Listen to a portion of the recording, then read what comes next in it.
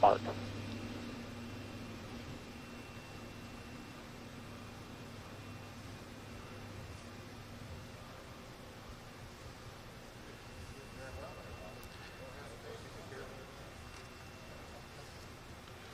We have a number of major milestones between now and the launch. At T-minus 7 minutes, 20 seconds, the orbiter access arm will be retracted. Gimbal checks of the orbiter's aero surfaces will be conducted at about T-minus 4 minutes.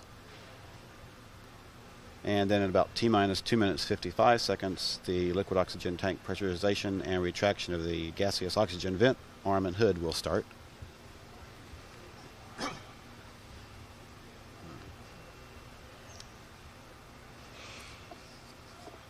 The countdown clock will resume on my mark. 5, 4, 3, 2, 1, mark. And we're at T-minus 9 minutes and counting, and the ground launch sequencer has been initiated. NASA Test Director John Guidi is about to call for the transmittal of stored pre-launch commands as Atlantis is only 9 minutes away from launch on a mission to the Mir space station to retrieve astronaut John Blaha, who has been in space now for the past 4 months.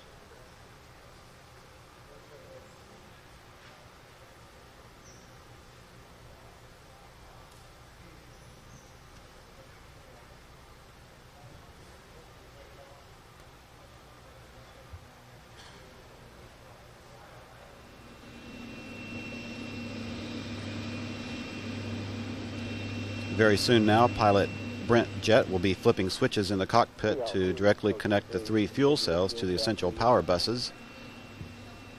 Everyone.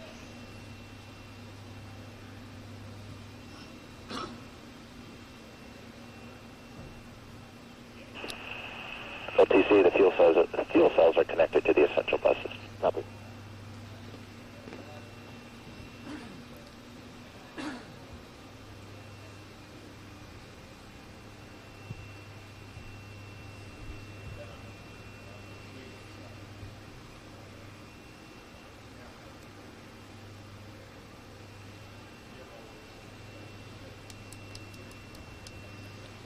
And the orbiter access arm is now being retracted away from the vehicle. This is the walkway used by the crew to gain entry into and out of the vehicle, and it can be returned to position within seconds if need be.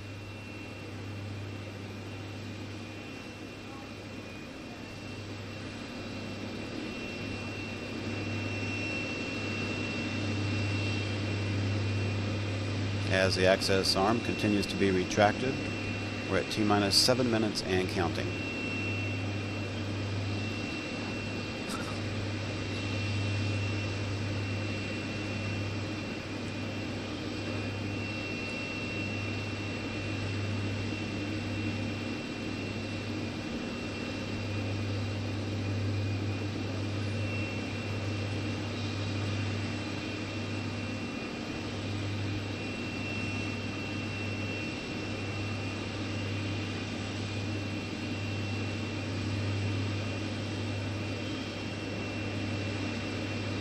JRPS OTC, start your recorders.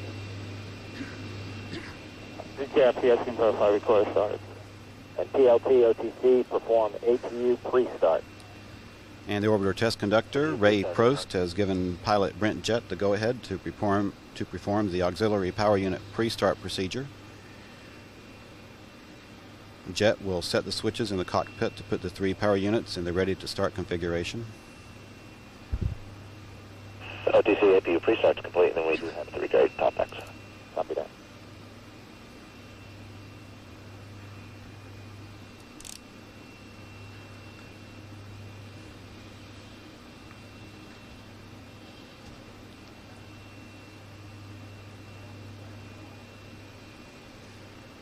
T-minus 5 minutes, 30 seconds and counting.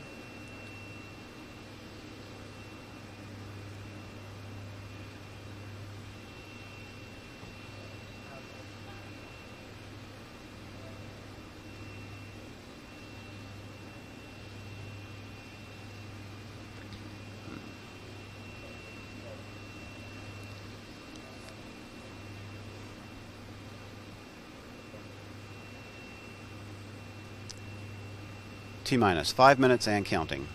Yeah, let's just go for orbital APU start. And we have a go for APU start. OTC, perform APU start. APU starts at work. CDR OTC, reconfigure heaters. Heater reconfig is complete.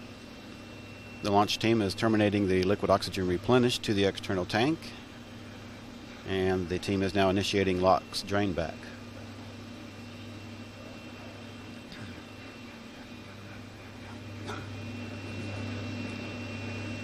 The solid rocket boosters and external tank safe and arm devices are being armed. Main fuel valve heaters on the 3 shuttle main engines are being turned on in preparation for launch today.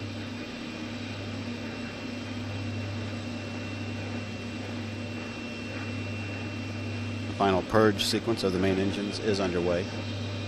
T-minus 4 minutes and counting. Yeah, let's just go for purge sequence 4. The final test of the flight control surfaces will be conducted next. This is a program pattern of movements designed to verify the readiness for launch of the engines and other flight control surfaces.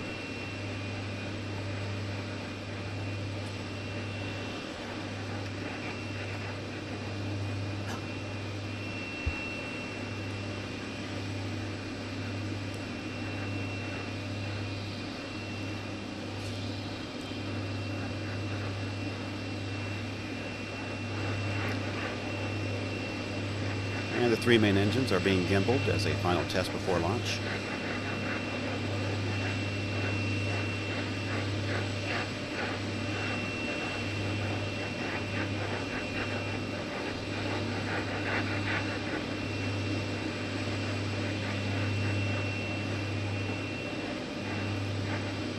T-minus 3 minutes and counting, and all is going well for today's launch. This mission carries a crew of 6 who will spend the next 10 days in space, 5 of those days docked with the Mir space station. Final pressurization of the liquid oxygen tank located inside the external tank is now underway. The gaseous oxygen vent hood will slowly be retracted away from the top of the external tank. Watching on warning memory, verify no unexpected errors. Captain 1. The orbiter test conductor has requested that pilot Brent Jett clear the caution and warning memory system. Everything looks good and we're cleared for launch today. No problems are being reported from the vehicle or the crew. OTC caution warning is clear and there's no unexpected errors. Okay, flight crew, close the launch devices, initiate O2, and on behalf of the launch team, have a great mission. Roger, thanks.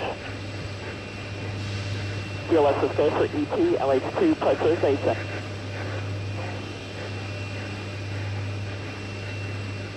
T-minus 1 minute, 45 seconds and counting.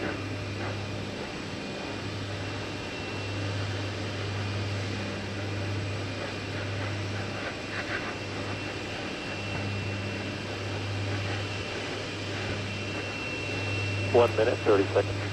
And all systems are go. Spatial Atlantis is about 90 seconds from beginning its 10-day mission to dock with the Mir space station.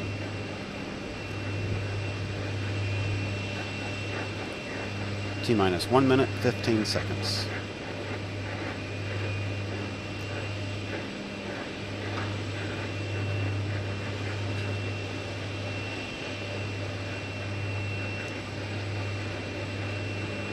T-minus 1 minute and counting. Everything is still looking good for launch of the Shuttle Atlantis from Kennedy Space Center in Florida. T-minus 50 seconds, and we're transferring to orbiter internal power at this time. The Atlantis is now running off of its 3 onboard fuel cells. Coming up on a go for auto sequence start.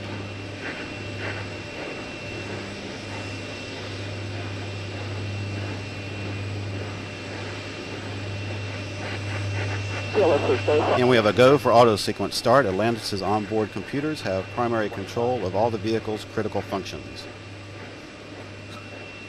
T-minus 20 seconds. T-minus 15. 12. T-minus 10. 9. 8. We have a go for main engine start. We have main engines up and running. 3, 2, 1. Booster ignition and liftoff of the Space Shuttle Atlantis on a 10-day mission to dock with Russia's orbiting outpost. Houston now controlling the flight of Atlantis. Roger, roll, Atlantis. Atlantis into the roll to place the shuttle in a heads-down, wings-level position for the 8.5-minute ride to orbit.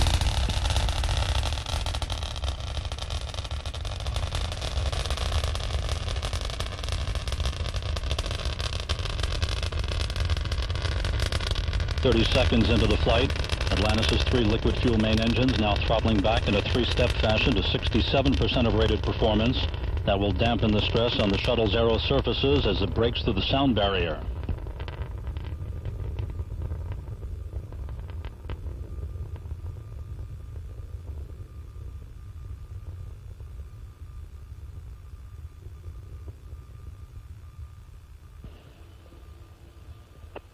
One minute into the flight, the main engine's now beginning to rev up to full throttle, 104% of rated performance. The throttle up call coming up from spacecraft communicator Kevin Kriegel here in Mission Control. Linus, go at throttle up. Roger, go at throttle up. 1 minute, 20 seconds into the flight, Atlantis traveling at 1,500 miles per hour. Now 10 miles downrange from the Kennedy Space Center, 13 miles in altitude. The shuttle's 3 main engines, 3 auxiliary power units, 3 power-producing fuel cells, all functioning normally.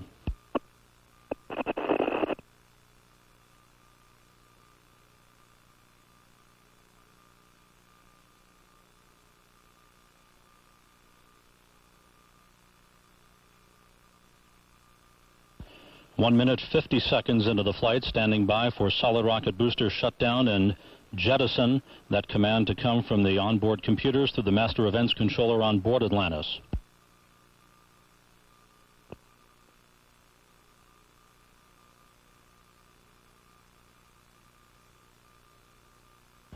Booster officer confirms a clean solid rocket booster separation. Guidance now converging on Atlantis' 3 main engines as they begin to steer for a precise keyhole in space for main engine cutoff. Nominal. Roger, performance nominal. Linus, 2 engine maroon. Engine maroon.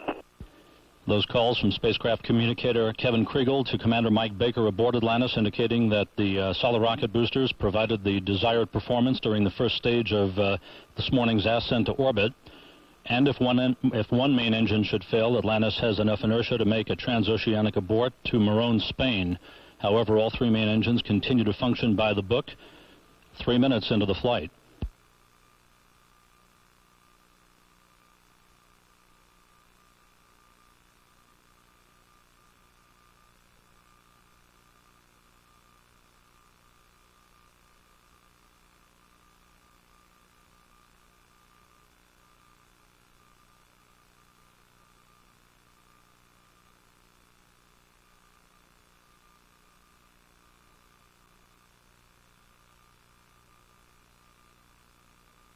Everything continuing to look good aboard Atlantis. 3 good main engines, 3 good auxiliary power units, 3 good fuel cells.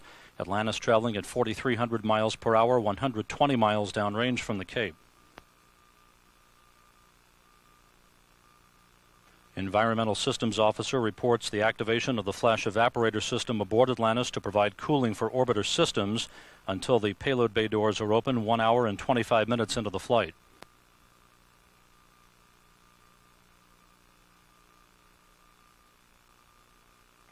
Linus, negative return. Roger, negative return. Commander Mike Baker acknowledging the negative return call. Atlantis now too high in altitude, too far downrange to return to the Kennedy Space Center in the event of an engine failure. However, Atlantis' 3 main engines continue to function by the book at the 4.5-minute mark into the flight. Atlantis now traveling at 5,500 miles per hour, almost 200 miles downrange. Select Zaragoza. Roger, press ATO, selecting Zaragoza.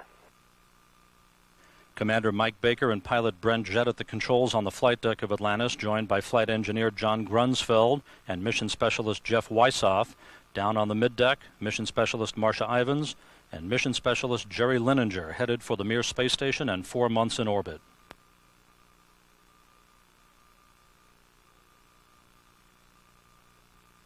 5 minutes into the flight, everything looking good aboard Atlantis, now 240 miles downrange from the Kennedy Space Center.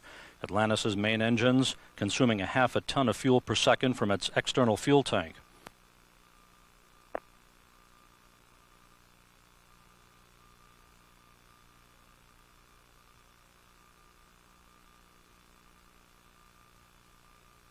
Atlantis, single engine, ops 3. Roger, single engine, ops 3. That call indicating that if 2 main engines were to fail, Atlantis could still make a transoceanic abort to Morón, Spain. Everything continuing to look very good aboard Atlantis, however. Now traveling at 7,700 miles per hour, 314 miles downrange, 70 miles in altitude.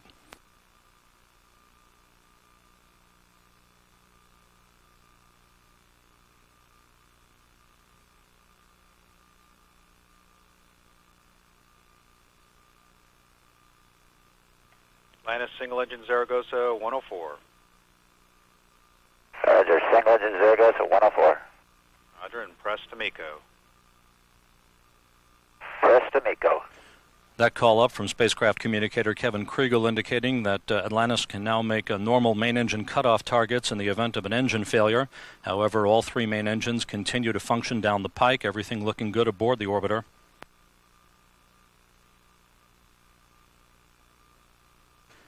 2 minutes of powered flight left for Atlantis, now traveling almost 10,000 miles per hour, 444 miles downrange from the Kennedy Space Center.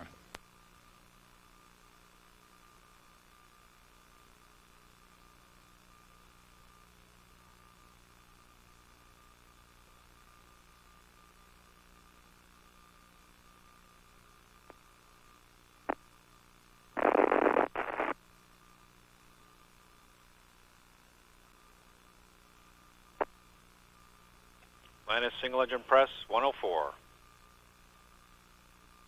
Single engine, press 104.